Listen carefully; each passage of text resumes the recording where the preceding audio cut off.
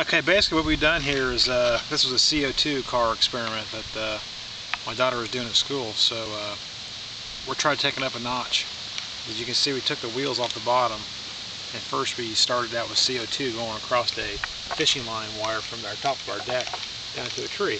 Worked out pretty neat. Still got to get that the way we want it, but I've upgraded now to some rockets. I don't know if you've ever seen the rockets that you can buy. Pretty much we just bought the rockets, taking a fuse, inserting it where the CO2 would go, and got a little bit of zip to it. Alright, here we go. I'm going to get it on the line here.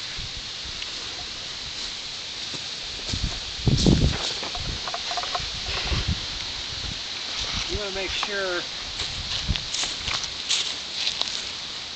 that you have it pretty tight on your line where it don't fly off.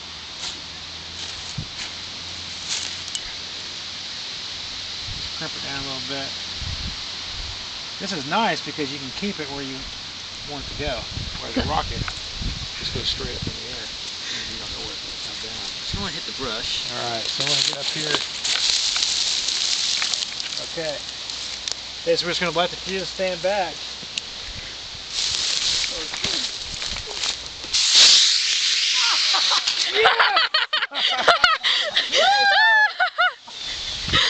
Oh,